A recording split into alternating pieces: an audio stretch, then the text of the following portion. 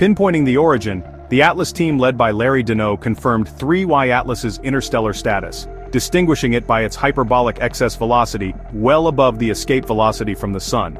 Analysis by Dr. Karen Meech, who also characterized Oumuamua, showed the orbital data marked its point of entry far above the ecliptic, entering from deep space. Observatories from the European Southern Observatory to Mauna Kea, Hawaii, contributed positional data that painted a picture of an object traveling for potentially millions of years through interstellar space.